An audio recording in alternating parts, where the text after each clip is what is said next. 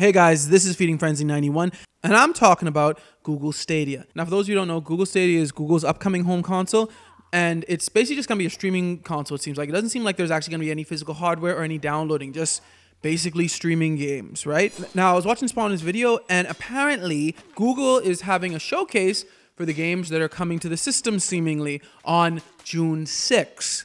Now, that's like only about 3 days before, I think, Microsoft's conference on June 9th, so it's like, wow, they really didn't want to go with E3, I guess, because they're doing it like 3 days before. It makes sense because they're going to catch, I believe, some of the E3 hype when they show their stuff off, but they're not going to actually have to pay, I guess, the E3 money.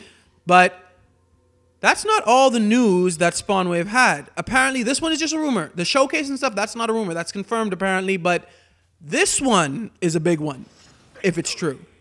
Apparently, one of the games that Google is going to showcase on June 6th will be Baldur's Gate 3.